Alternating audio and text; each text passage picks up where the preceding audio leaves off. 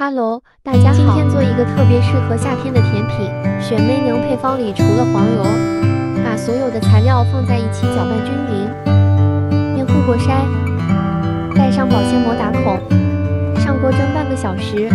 蒸好以后降温至60度左右，放入黄油，多拉扯几下可以增加皮的弹性。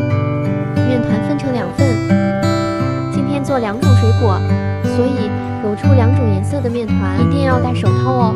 切成40克一个的小剂子，撒上熟的糯米粉，擀成圆形的皮，不要太厚也不要太薄。把皮放入模具，挤上奶油，再放上水果，最后再挤满奶油，像包包子一样收口。捏紧时剪掉多余的面头，刀口脱模，胖胖的雪媚娘就做好了。